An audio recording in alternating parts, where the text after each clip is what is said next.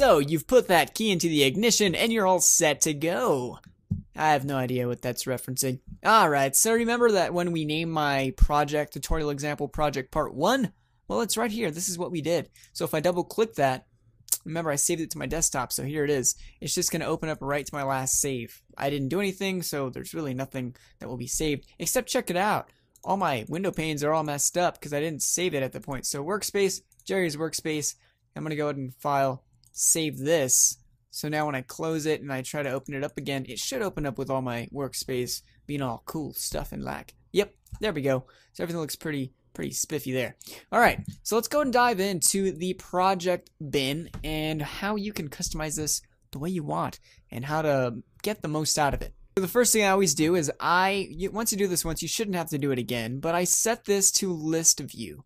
I always do list view. It's just kind of a habit. Now, how do we add things into the project bin? Well, we can go to File and we can go to Import, and then we can go search for our file here. So video files, and I can click open, and there you go. The video is now opened. But I'm going to clear that. Another way to do it is you can just open up your video, okay, on your folder, on your desktop or whatever, and drag it in. Okay, that's another way to do it. But the way that I like to do it is I like to double click in this project bin, okay, and it brings me up the import window. And then I go over to each of my folders here. Audio, I'll import that folder. So now my audio folder is imported. I go back to graphics, import that, go back and go to video. Text, you don't have to do because we're not going to, edit text inside this program, inside Premiere Pro. So there we go. Now I have my audio, graphic, and video folders, and it's all subcategorized for us. How awesome is that? Let's say though that you didn't add this video to any folder. Okay, see how I closed the video folder but it's not in there? How do I make a folder? Let me delete this folder just so you can get an example here. How do I make a video folder? Well, check it out. There's a folder right here. It's called a bin. You can name this video. Oh well, my caps lock was on, and drag that video into there, and there you go. Now we have my video thing going on there. Pretty sweet. To get even more into it, we can even change the label color. So if you like your videos to be iris, it'll be blue. Okay, if you like your graphics to be green, you can actually label this as a forest color. And if you want your audio to be a lavender, well, there you go. It's nice and pink. There you go. What else can we do? We can change the name of our files. Okay, so if I go to audio and I click it, the name, okay, after it's highlighted, just click audio. You can change this to audio muhaha. Or you can even change the name of your clip, which won't actually change the name of your file. It's just so you can get more organized. Commentary.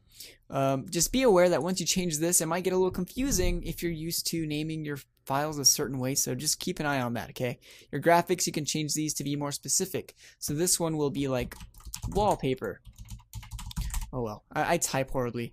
And then I'll name this one logo. So now I know what that is. In my video, you can change this to video. It's fine the way it is. Alright, so like I said, I always make sure I'm on list view. But hey, maybe you want your list view to look a little bit bigger for some reason. You can even change the size of this if you're like completely blind or something. I don't know. It doesn't even change the size of the letters. It just changes the folders. But I mean, hey, if you want to see these icons all huge, hey, that's on you. Go for it. If that's not what you want to do and you actually want to see what these icons look like, you can actually go over to the icon view. So click that. Now the icon view doesn't really work too well when you're with folders, but let's say, yeah, let me go and list view, grab these graphics and drag them out. So they're no longer in a folder. See, all the folders are now collapsed, but the graphics are still there. Go to icon view. Now you can see what the graphics look like. It doesn't really work when you're in when they're in folders and categorized, so that's why I don't really use this, because it's kind of pointless for me. But hey, thing that you like to do, go for it. I'm not going to stop you. So I like list view, and I'll usually keep them open like this so I can see all my files. The next thing you should know here is the find button. We can find for a logo. Find, click find, and there we go. Logo is now highlighted. If I want to look for video, find. Well, there's my video folder. If I click find again, it's going to go by search result. I mean, it's kind of like pressing Control F in your internet browser, just searching for keywords. But if you're well organized with these folders in the project bin, you really shouldn't have to look for things too much. Because, I mean, you should be organized. You have these labels to help you out. You have folders to help you out. There's so much that you can use, so you can avoid having to use this button. Alright, the next thing is, of course, bin, which is video. And we can name that bin video. We can drop a video bin inside a video bin if we wanted.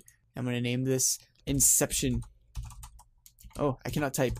Inception. Oh, I still can't type. It's cool though. I'll drop the video folder of the video folder inside the Inception folder. Actually, that's Inception folder. Anyway, so there you go. That's how you create new bins if you actually didn't import by folder. The next button is actually going to segue us into the next part in this series, which, you know, it shows us a bunch of cool things here, but I'm going to show you something called what a sequence is, okay? Because let me show you a problem. If you try to drop your video into the timeline, it's not working. Oh no! And I remember when I first started with this program, it really frustrated me and I rage quitted a few times because I couldn't get it.